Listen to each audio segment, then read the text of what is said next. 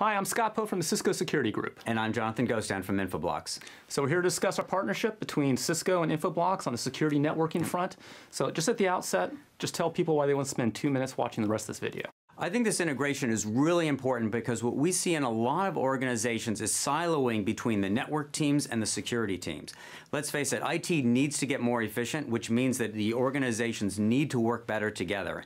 And what I really like about this integration is the information sharing between the Cisco and the Infoblox infrastructure enables both teams to work much, much better. So let's start with a little bit of product background here. I'll start with Cisco ISE from the security perspective where I come from. So ISE serves as the gatekeeper for all users and devices trying to access the network and assign some network access policy as a result of that. And by doing this day job, we've got this wealth of great information that we can bring together and share with other platforms. ISE also has the ability to change the level of network access an individual user has based on threat conditions or even spawn an investigation. And this is where Infoblox comes in. Infoblox is the leader in DDI solutions, that is DNS, DHCP, and IP address management. So we form that network infrastructure that provides all three services to many of the largest enterprises and service providers worldwide.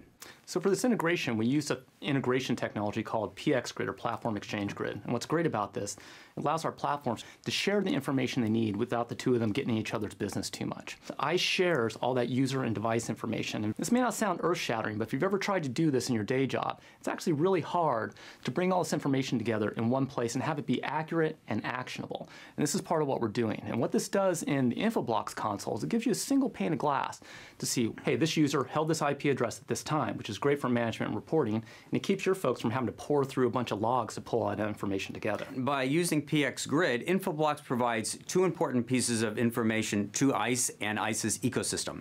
In the first place, we provide DHCP lease information and fingerprinting and network discovery information. So all this information about devices in the network are pushed towards ISE and the ecosystem via pxGrid. And the second thing is the DNS firewall hits provide an early warning of compromise. When a DNS firewall hit occurs, that means that, say, somebody's laptop or something might be compromised. We send that to ISE, and then ISE can decide what to do in terms of either further investigation or even potentially mitigations. There's tons of solutions out there. However, the integration between Infoblox and ISE allows security teams to take immediate action on suspected events. You can do things like change your network policy to push them into areas where they've got more or less rights on the network depending on what's going on. So that ability to take automated action as opposed to just yet more hits is really what differentiates the solution for a lot of our customers. Absolutely. So I think that's enough for one video. We talked enough. I think it's a really great example of what NetOps and SecOps can do together using pxGrid as an integration fabric and basically just make both our teams more effective in what they do. Yeah. So if you want to learn more about this, just Google Infoblox, Cisco, ISE, or some combination of those words. And I'm sure you'll get more detail on the solution. And thanks for watching. Thank you.